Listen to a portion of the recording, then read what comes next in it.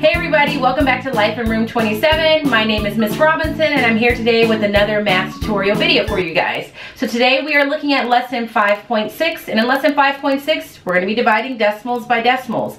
In my last video for lesson 5.5 we were dividing decimals by decimals, but we were doing that using models. And in this lesson we're not going to be working with models, we're going to be working with some actual steps or the actual algorithms or the actual mathematical steps you would take to actually divide a decimal by a whole number. We're also going to be relying on our knowledge of our powers of 10 so that we have some strategies in place and understand what we do with the decimal point in either our divisor or our dividend when we're asked to divide a decimal by a decimal. And we're also going to remind ourselves, how do we check our answers when we're done dividing? Because you always want to check your answers whenever the opportunity is available to you. So I'm going to give you guys a couple of examples, go over those things with you, and then I'll be right back with my closing statements after that. So I'll see you in just a second.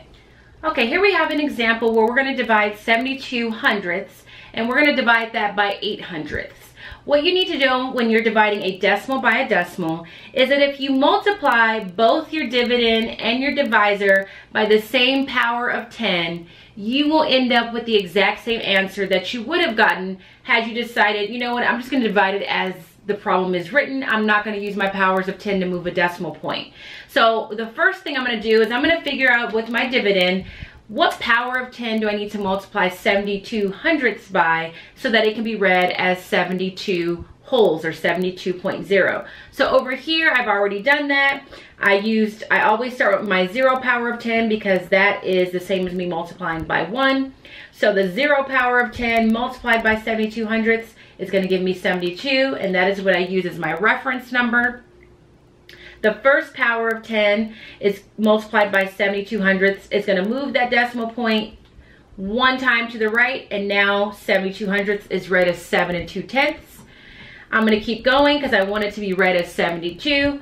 My second power of 10 multiplied by 72 is going to cause my decimal point from my reference number to move to the right 2 times. And now my answer is going to be read as 72.0 or 72 wholes, which is exactly what I want it to be. Now, if I multiplied my dividend by the second power of 10, that means I need to do the same thing for my divisor so that my answer or my quotient is not changed in any way or is not altered from what it would have been had I just left my division problem the way that it was without moving decimal points out of the way. So, because I'm familiar with my powers of 10, I should recognize that if I'm going to multiply 8 hundredths by the second power of 10, the little cheat trick that my teacher told me is that this exponent or the second power of 10 tells you how many times to move that decimal point to the right. So up here, I'm just going to go ahead and use that trick. I'm going to take this decimal point, I'm going to move it 1, 2, that's going to go there. I already figured out using the powers of 10 that for this to happen, I multiplied by the second power of 10. So my decimal point will be placed there. So now, instead of 72 hundredths divided by 8 hundredths, I can write this problem as 72 divided by 8, because this now is read as 8.0 or 8. That's a basic fact that we should know. And I know that 72 divided by 8 is 9.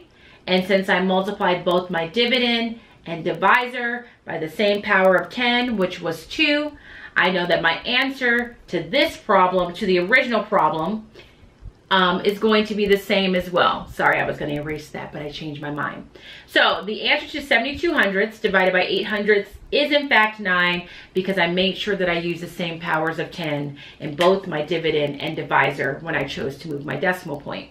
So that is my first example.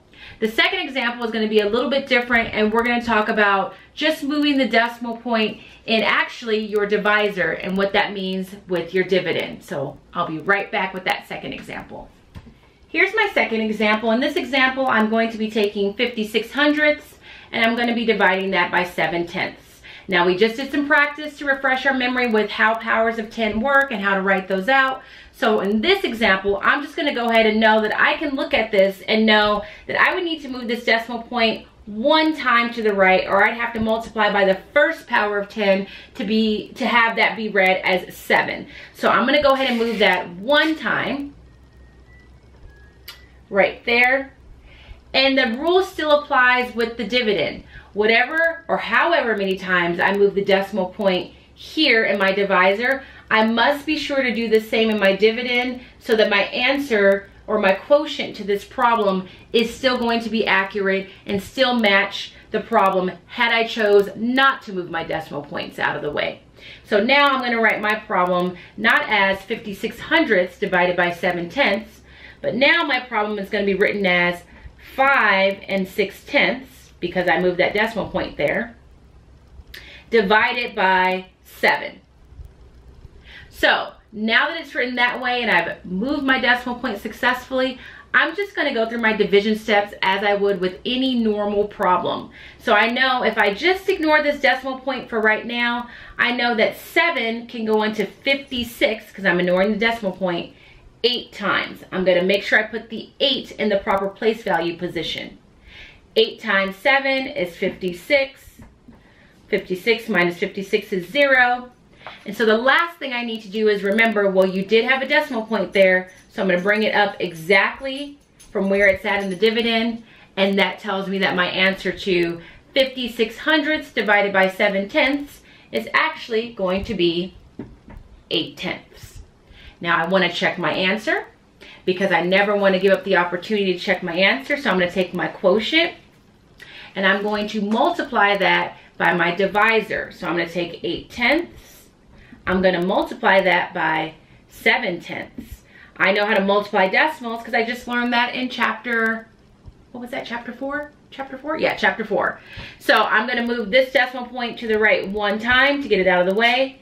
I'm going to move this one to the right 1 time to get it out of the way.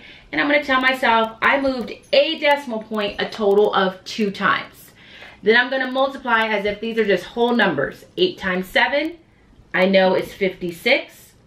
I got to go back and remind myself, wait a minute, you moved a decimal point out of the way 2 times. So you have to come in and move in 1, 2 to the right, place your decimal point. And I know my answer is correct because this matches my dividend. So everything is going to be just fine. So those are the 2 examples. The basic rule that you have to remember is however you choose to move the decimal point, and whichever number you choose to move it in, you have to do the same thing for the other number. So if you move the decimal 1 time in the dividend, you got to be sure that you moved it 1 time in the divisor. If you move the decimal 1 time in the divisor, you got to be sure that you moved it 1 time in the dividend. They both have to be moved the same number of times in order for this to work out correctly. And then always check your answer.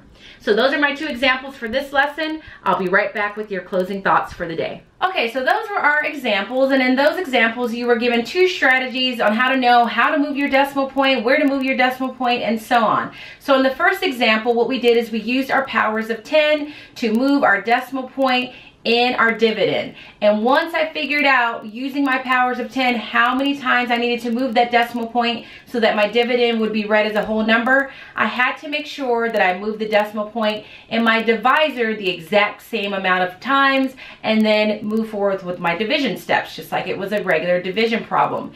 In the second example, we looked at both our dividend and our divisor, and in this example we decided, well, what do I have to do, or what power of 10 am I going to multiply my divisor by so that I can move my decimal point and have my divisor read as a whole number. And then after that, we had to do the same thing in our dividend. So in our second example, I had to multiply by the first power of 10 to move that decimal point 1 time to the right. And since I did that with my divisor, I did the same thing in my dividend. And then I went along with my division just like it was a normal division problem, ignoring that decimal point at first in the dividend, and at the very end just making sure to bring it up and place it in the exact same spot that it was located in the dividend itself. So those are your 2 examples. That's how you're going to divide a decimal by a decimal. Remember, sometimes when you're dividing a decimal by a decimal, you will end up with just a whole number, and sometimes you'll end up with a decimal that will include a whole number and some decimal parts. So that's all I have for today. I hope, as always, this video was helpful to you. If it was, give it a thumbs up, and I will talk to you guys in the next one. Have a great day, everybody.